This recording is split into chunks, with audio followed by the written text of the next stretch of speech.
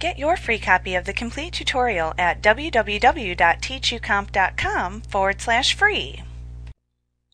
Publisher allows you to insert various shapes into your pages.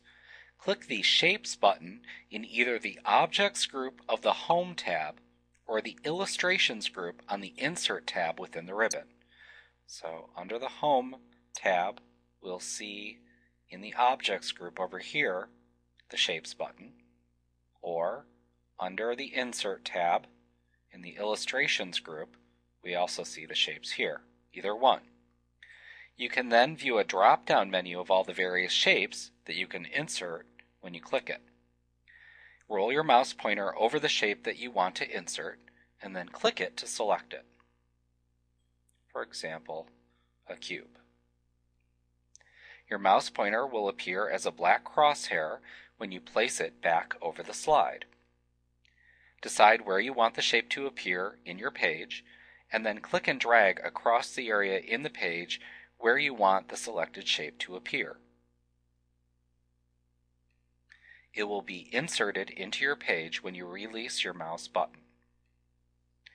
Now, you have a few techniques available for you to use that can assist you in creating your shapes.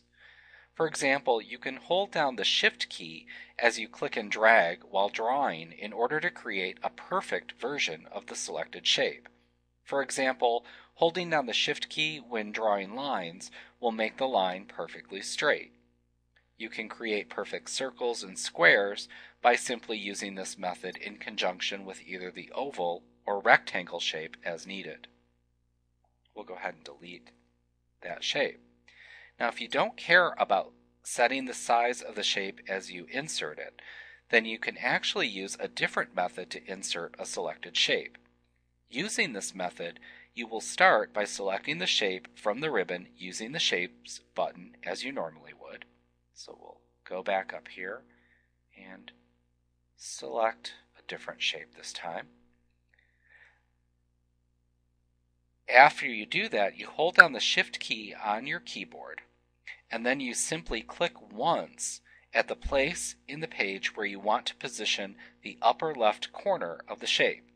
Publisher will insert the shape with a default size into the position at which you clicked. Just like that.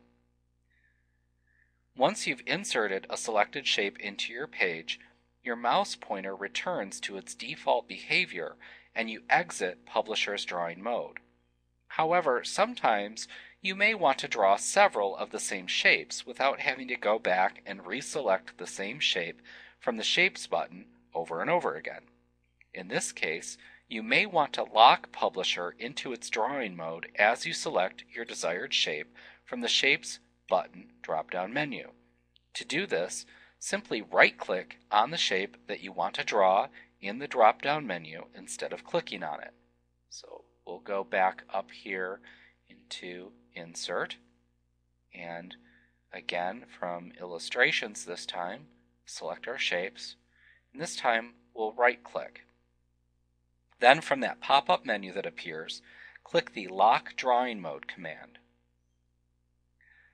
And now you can return to your page and draw as many instances of the selected shape as you wish. So I can over and over again, like that.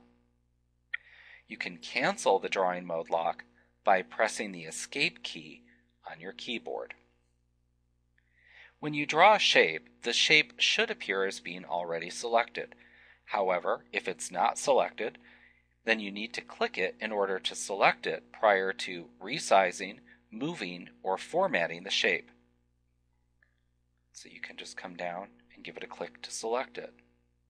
Once the shape's been selected, you'll see the Format tab of the Drawing Tools Contextual tab appear up in the ribbon, up here.